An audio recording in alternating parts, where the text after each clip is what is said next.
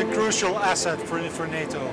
It is a means available to NATO to respond very quickly, in a matter of days, anywhere in the world, with trained crews to respond in a non-offensive way, but delivering a clear message from NATO.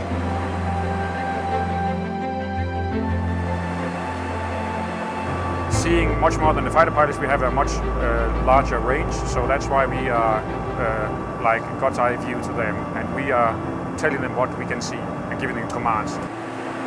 This exercise tries to prepare us and the rest of NATO for possible operations in the future. It's very lifelike. You have numerous assets. Not only do you have fighter aircraft and strike aircraft, you also have a lot of maritime assets that are there patrolling the waters as well. Anything that requires any type of crisis in the world, we're there to provide that capability worldwide within hours, 48 hours or so, 2 days.